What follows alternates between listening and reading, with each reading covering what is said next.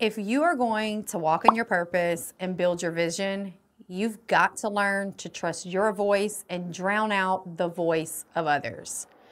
Building your vision requires staying true to yourself as well as your beliefs.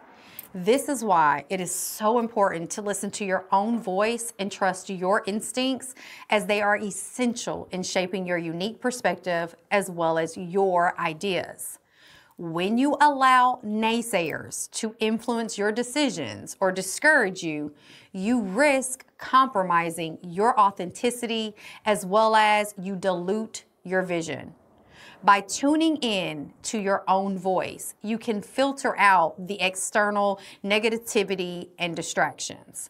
This is what will empower you to stay focused on what truly matters to you, allowing you to build a vision that is aligned with your values, your passions, as well as your aspirations. Listening to your own voice and drowning out naysayers also helps you maintain a strong sense of self-confidence, as well as it's going to become a source of motivation.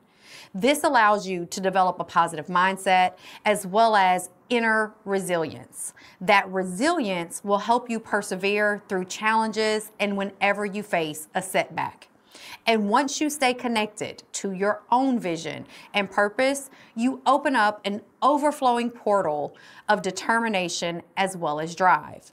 By drowning out the naysayers, you create a space for your imagination to flourish, for your vision, and to truly thrive.